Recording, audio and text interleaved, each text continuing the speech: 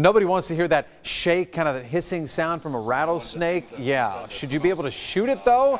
That is what is being decided today in the state Senate, as the legislation would allow people to fire small caliber guns loaded with tiny pellet-filled ammo, sometimes called rat shot, to shoot rats or snakes. Earlier in the year, we talked with a guy that removes snakes for a living, and he says this could cause a lot of problems.